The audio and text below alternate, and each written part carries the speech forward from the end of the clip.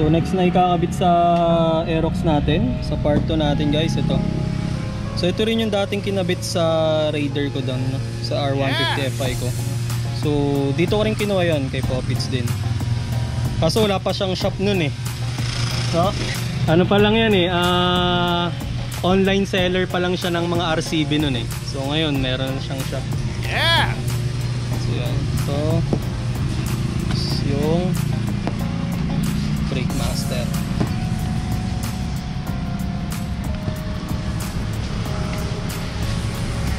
Kulang kupas, ang ganda pa rin, no?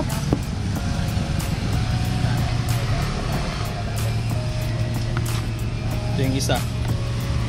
So i-convert natin yan dun sa rear disc brake natin, left and right.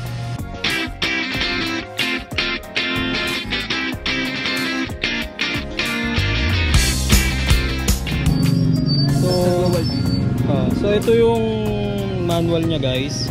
So ito is universal naman, basta dual disc. So front and rear dapat rear disc brake. So ito yung mga kasama niya. Ayan. So ito sa loob wala naman na yun, no? Naka-hydraulic. Oh, sa hydraulic clutch.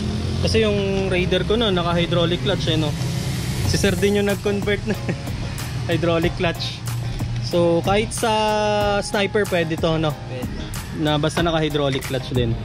May konting modify. Oo, i-modify lang yung sa clutch arm, no? Saka dun sa ano, bubutas tayong konti eh, sa may ganito. Pagka-size na ito. So dito sa Aerox, itetest natin kung may kailangan bang butasan or wala. Kasi medyo mataba ito yung mga tong part na to. So titignan natin. Mamaya papakita namin sa inyo. So sa kabila, ito yung kasama. So same lang din sa kabila, no? Same lang. So yung sa warranty card guys, yung shock, so supposed to be baka magkaroon na rin yan sa lahat ng RCB. So pero kung legit yung kukunin nyo, punta kayo rito sa Platinum Works guys, ha. So yun, ito. Dalawang sticker tas isang manual. Okay, tara. So yun, tinatanggal na yung side mirror first.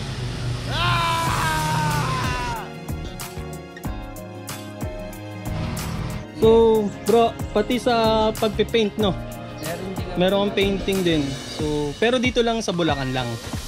Oo. Mga walk-in lang. Mga walk-in lang. So sa rims, sa i-flash ko yung mga ginawa niya na paint para at least makita nyo yung mga ginagawa nilang pag-paint guys, no?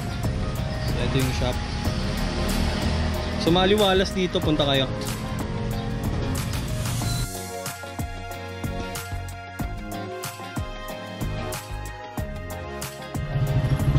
So ito RCB products guys.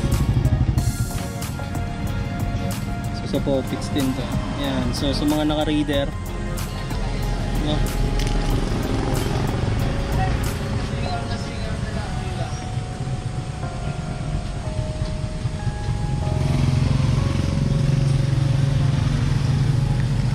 So mags, shifter, caliper, RCB yan.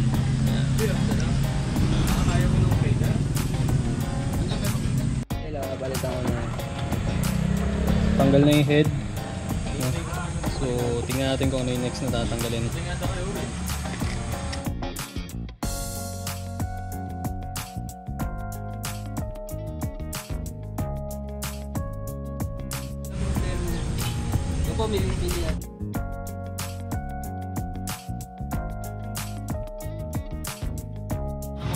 So tinatanggal na to. Dito kasi sa ikakapit yun eh, no? Yan, dito ikakapit. Tatanggalin din to. Ito.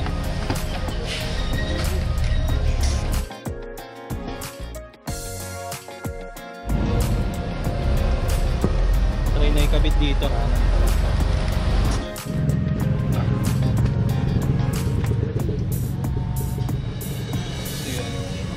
So isusukat pa natin sir, no, kung may bubutasin sa fairings dito sa front fender.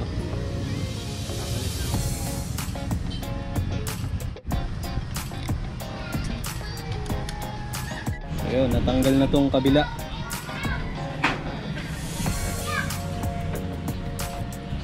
So magbi-bleed pa rito sir, no? Nabakuha mo siya ng...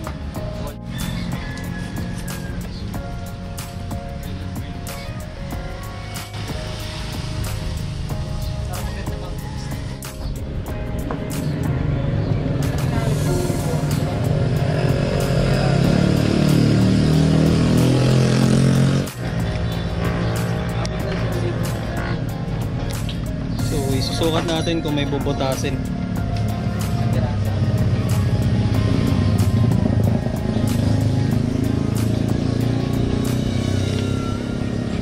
So adjust sa butas no sir. That pasok dito sa butas. Para sa side mirror. Ito.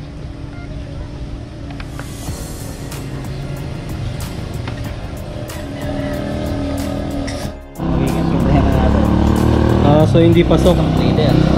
Ito. So ang gagawin, bubutasin. Bilog tayong konti. Bibilog. Dahil dito ikakabit yung ano yun, no? Ano ba to? Leader. Okay, yung bleeder daw. Tapos dito yung sa may reserva. Kung pwede naman. Hindi naman pagaganahin yung leader na ito. Basta titimplayin natin, sa baba na lang tayo mag-bleed. Tornilyo. So tatakpan na lang ito ng tornilyo para hindi na tayo bubutas. Okay. Oo, sige. Galing. Kumbaga doon na sa caliper pwede naman tayo doon. magbi-bleed para hindi na ito bubutasin. Okay. Ba, ganun din ginagawa sa iba, no? Sa bagay, hindi pa ako nakakita ng Aerox na talagang kung paano install eh. Sara na lang natin yan. So pwede pala yon guys, no? So punta talaga kayo dito para alam talaga nila yung gagawin. So alam yung diskarte sa mga ganyan. Kailangan natin ng tornilyo doon. Pasok na siya. Pwedeng, kailangan ba talaga lagyan ng tornilyo? Hindi, sasarado natin yan. Lalabas kasi ang fluid. Okay. So yun, buti na lang nandito kilala ko sila Popits. Kasi kung sa iba tayo nagpagawa guys, automatic, baka butas yan. So tetest natin, no? Buti na lang, si sir magaling.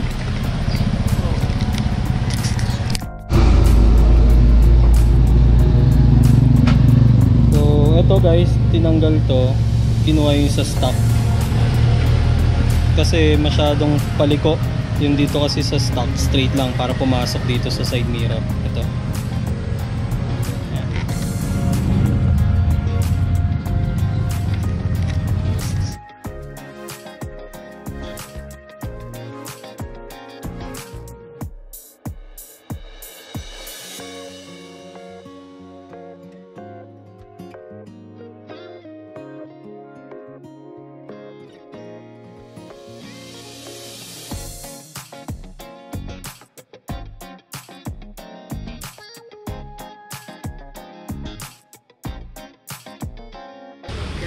So ito yung switch sa tail light.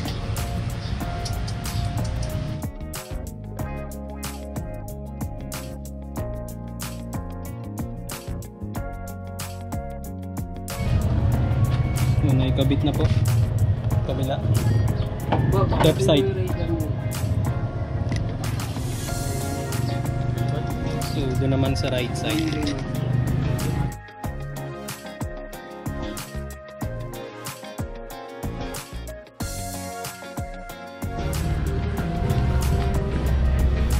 Kita mo na ba? Hindi pa? Hindi pa. Kailangan pa natin ulit tanggalin ito. Kasi yung isang tornilyo.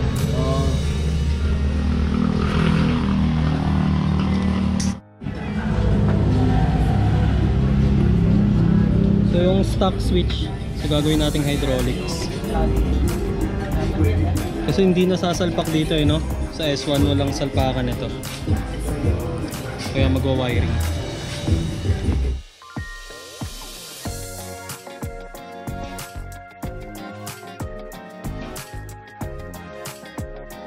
Punta lang kayo rito, hanapin nyo si Popits. Para kung sakaling alam nila yung gagawin pag magpapamodify din kayo ng S1, no? Ayan.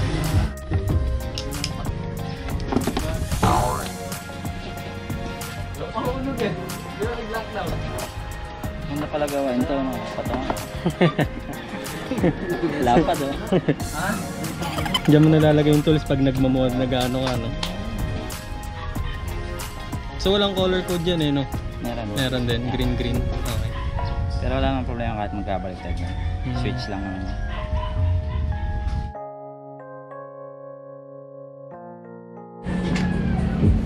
Kabila naman, right side. Same process no sir?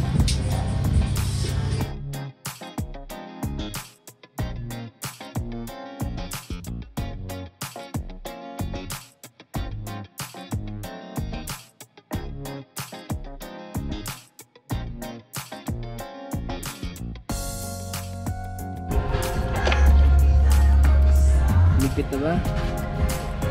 So ginamit natin yung stock bracket no. Kasi hindi obra yung yung kasama nito. Tatama rito. Maraming ibubutasin no. Pag ipipilit pwede. Pwede na yung stock nakatago. Oo. Totoo. Oh, hindi naman kita to eh.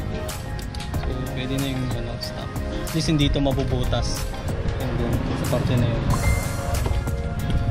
Tapos ito, hydraulic switch para sa ilaw. Saka dito sa kabila. Yan.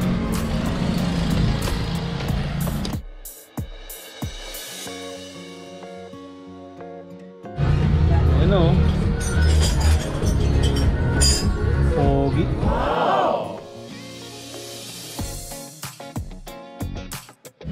Tigpitan na. So guys, ito meron din tong adjusting to no. Yung sa tigas tsaka sa layo, kung ano yung mas komportable sa inyo. So pihit nyo lang to kung sakali. So sa universal to So basta may rear disc brake sa likod.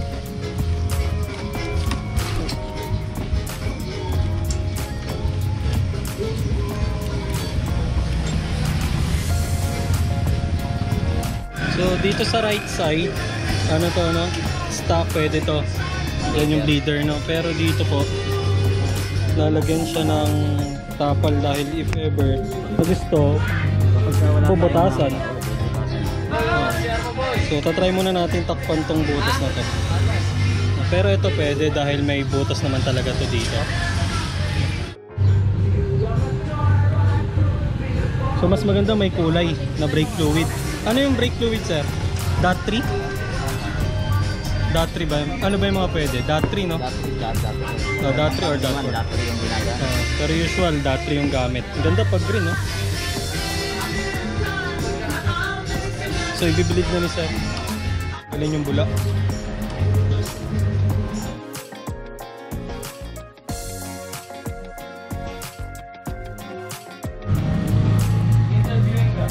Yun. So mas recommend na gamitin is yung clear hose no sir para makita yung May bula pa.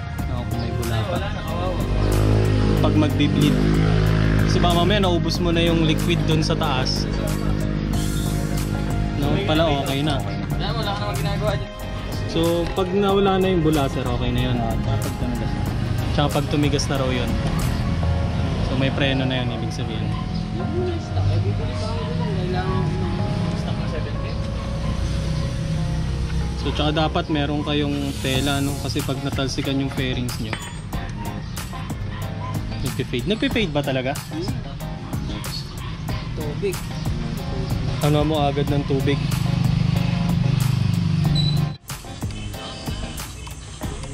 So pag may bula ba tas hindi na bleed na maayos, hindi ko makapit yung brakes?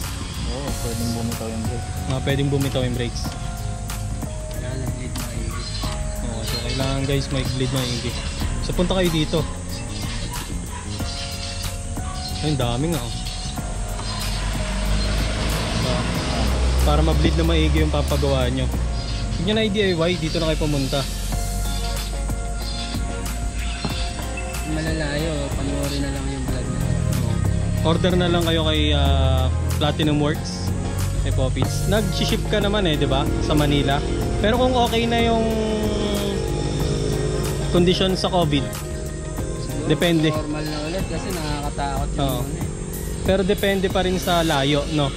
Nagpapa, naman ako passion pickup or nagpapa-COD ka. Okay. Okay pa na diba? Wala nang hassle sa inyo guys na pumunta pa sa bangko or stay na lang sa bahay nila yan. Door to door na yon guys. Diba? Saan ka pa?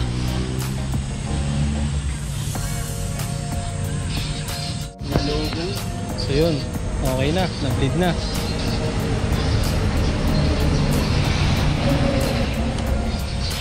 Tapos natin. Oo nga, medyo matigas na nga. So, para sure. Pera muli.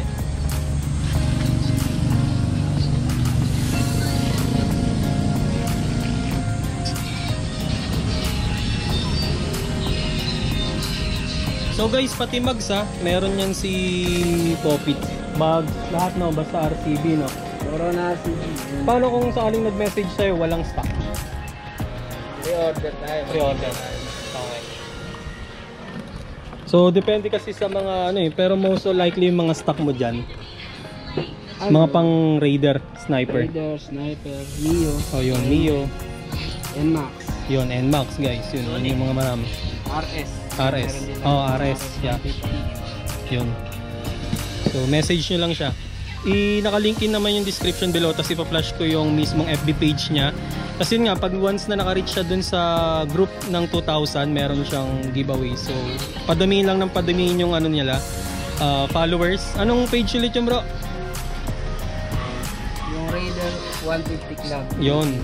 Raider 150 Club Philippines guys. Yun, papakita ko lang din ulit dito para makita nyo at ma-search nyo sa Facebook. Okay na. So yun guys, ito na bleed na. So yan. Ngayon, pag gusto nyo i-adjust, yan, ito sa inyo guys ha. Pag gusto nyo palalim, yan, lumilipat ha. Lumalambot. Pero pag ganon, pakabila. Yan, umaangat. Yun, ito yung adjuster niya guys. Sobrang ganda. Sa kabila rin. Yan. So ito yung fluid niya. So yan. So dot 3 ulit yung kailangan or dot 4, pero mas recommended yung dot 3. Bleeding time.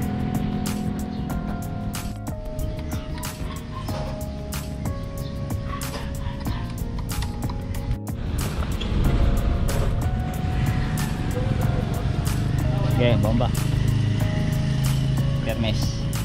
Permes mo lang ah. Ayun. So may gula nga. Okay, bomba. Bomba ulit. Hindi kang fluid pre. Okay na. Okay. Wala nang bula at pwede na yung blades na. So, okay na guys.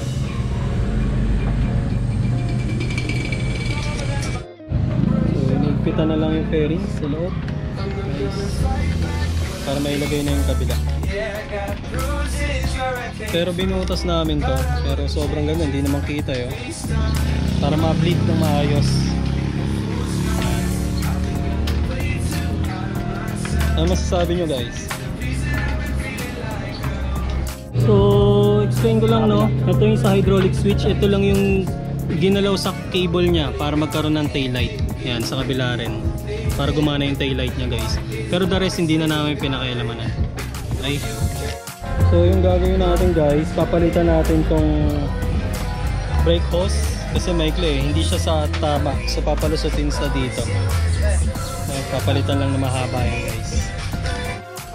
So, ito guys, ito yung mga kailangan butasin sa front no, para sumakto yung S1 Ford. Yan. Sa ilalim din. Yan. Kasi hindi susukat eh. Hindi susukat dito. Diyan, saka dito. Saka sa ilalim. Yan. So kailangan natin butasin to. Ganun pa rin naman, mukha pa rin naman stock. Kakabit na.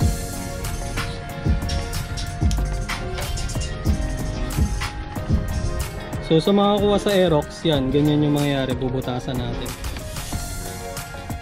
Dahil nagawa na rito sa Platinum Works, so punta na lang kayo rito, message nyo siya. Yan. Yung owner and CEO. Yeah. Ayan. Gabo. Alam mo bro? Giant now, sir. Yun. Yung owner. Yung ano natin, yung mekaniko natin, engineer na gumagawa. Pinaka-master. Ayun, naka-moto push. Yun, si sir. So yun, may kabit na. Testing yung brake light. Test natin. Yun, magana sa left. Papatest na natin kayo ano. Sige bro, patest. Sa'yo, sakto lang eh. Tangkad mo eh. So, hinga natin siya ng feedback mamaya. No, kung ano yung masasabi niya sa seats. Tsaka sa ano, S1 Forge ng RCB. Bro, pa-check na rin ako nung upuan ha, kung ano masasabi mo ha.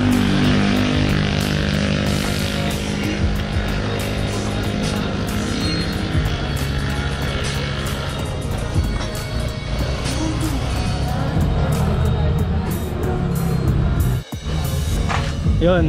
Ano masasabi mo bro? Wala, sakto. Parang stock lang. Yung upuan? Yung upuan, sakto-sakto lang. Sakto-sakto, dapat nalapad yung puwet ko. Pero pag nagbe-brake ka, Ayos naman. hindi ka nadudulas? Hindi naman. Kapit nga eh. Okay. Nice one. Ayun, syempre yung CEO natin. Matatataka na ng Platinum Works yan.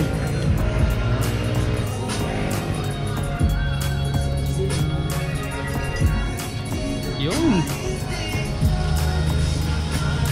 So pa-like guys nung ano ng FB page ng Platinum Works. No? Shoutout sa inyo guys, Gabo, no? Si Sir gumawa. No, engineer, tawagin nyo lang, bro. Siyempre yung COO. Thank you guys. So solido talaga sa paggawa. So ngayon, mabiyahe na tayo ulit pa uwi.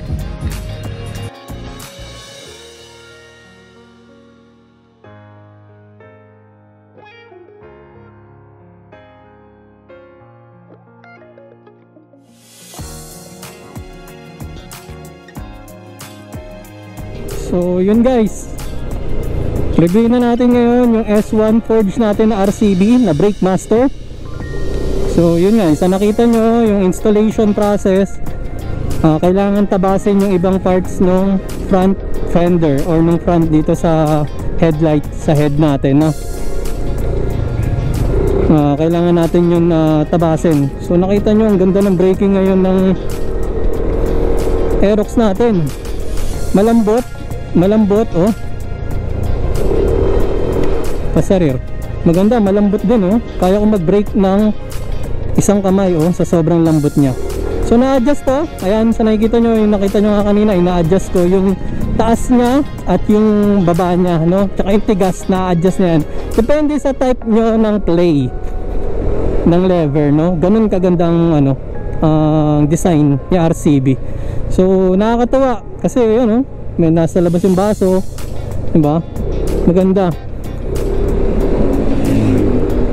So compared sa stock, eto to be honest, compared sa stock, mas maganda yung lever na to kasi nga na-adjust yung plane na gusto ko. Kung gusto ko ng matigas, kung gusto ko ng malambot, diba? Pero yung braking power is hindi nako-compromise, diba? Kung imbis na ko ma-compromise, na kumbaga lalong gumanda. So test natin yung mga brakes natin guys sa left and right. Ayan oh, ganda oh. Sobrang labat, ay sobrang ano, sobrang lambot. So yun, okay, test pa natin mamaya. Enjoy nyo muna yung road guys.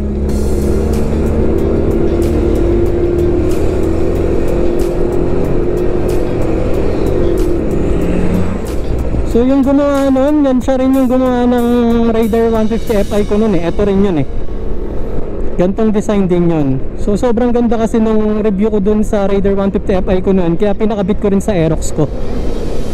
So ang galing. Pati pag-bleed, nakita nyo naman diba guys sa video. Maganda yung, magaling yung pagkaka-bleed nila. So experienceado. So kung magpapagawa kayo kahit hindi Brake Master, kayang-kaya nila gawin doon sa may Platinum Works, no? Search nyo lang sa Waze, Platinum Works, makikita nyo na kung saan yun. And di description below ko siya, link in description below. So yun. So yung bukod sa braking or lambot ng brakes ng lever ng S1, yung forma niya, no? Angat na angat sa iba. Sobra, sumasabay to sa Brembo style eh. Kung gusto nyo na medyo mas mura, dito na kayo. Diba? Mas pogi rin naman eh. May iba-ibang variation to ng kulay. So hindi lang silver, pero dahil silver type yung gagawin natin concept dito sa Aerox natin, silver yung kinuha ko, no? Okay. So kung hindi ka pa nakasubscribe, subscribe ka sa channel natin guys, para makita nyo yung next upload ko. I-bell mo, i-hit mo na rin yung bell icon para once na nag-upload tayo, manonotify ka, diba? So abangan nyo lang yung next vlog ko, performance parts din. Medyo sa harapan yon, sa harapan ng Aerox natin yon. So yun, enjoying ko muna yung daan, and see you on the road. Pa-subscribe sa channel and kay Popits sa Platinum Works. Bye, see you guys. I hope na may natutunan kayo at nagustuhan nyo yung video natin. Pa-thumbs up naman. Okay, bye bye.